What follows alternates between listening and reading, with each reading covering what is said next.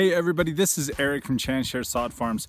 A couple weeks ago I hopped on here and I told you not to water, not to mow, and not to fertilize yet so that you could produce a more water-wise lawn during the summer.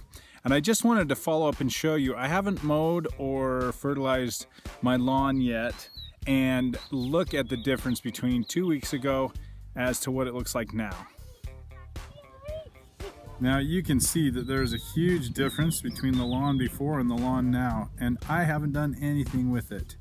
It's getting to the point where it's pretty long and I want to mow it, so here's a couple of tips for you. First tip, make sure that you have a sharp blade on your mower.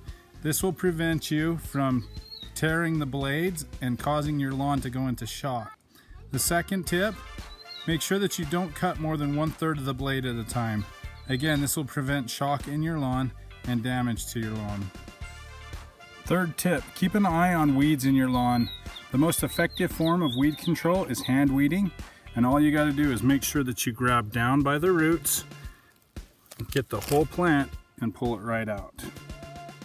You can also use a granular weed control to make sure that weeds stay out all season long.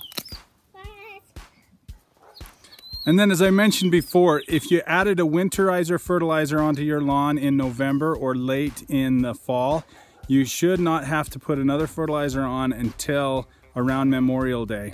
And since we've had such a wet spring, there's no need to put your lawn on a regular watering schedule yet. And one last tip, mulch your clippings and leave them on the lawn, and this will return water and nutrients to the soil. If you want to learn how to create a water-wise lawn, download our residential lawn care guide at chanshare.com or check out waterwiseit.com in order to learn how to water-wise your lawn, landscape, and technology.